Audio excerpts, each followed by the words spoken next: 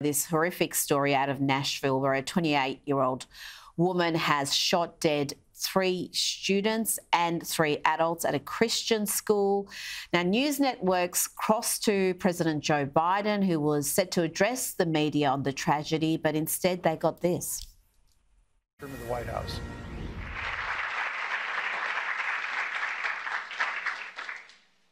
My name is Joe Biden.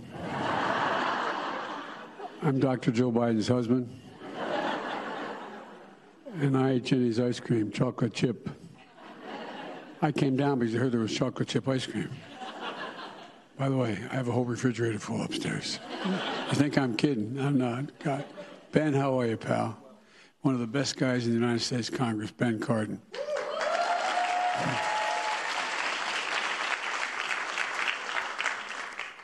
Folks, welcome to the White House. It's a delight to have you all here. And who are those good-looking kids back there? They're your kids, all 4 of them? Well, stand up, guys.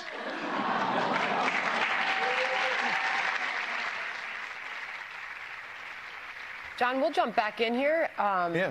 Considering the moment, we were told that the shooting that just happened left 3 children dead, 3 adults dead, shooters dead, and we were told he would be addressing this off the top.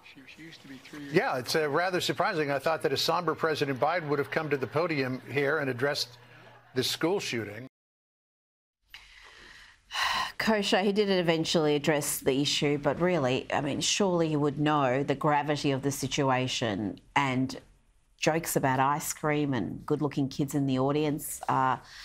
Talk about being out of it. It's almost as if he literally missed the memo, and he hadn't been told that this has just happened. And that's why you saw He needs the autocue. He needs the autocue. He needs the cards. He needs so much direction.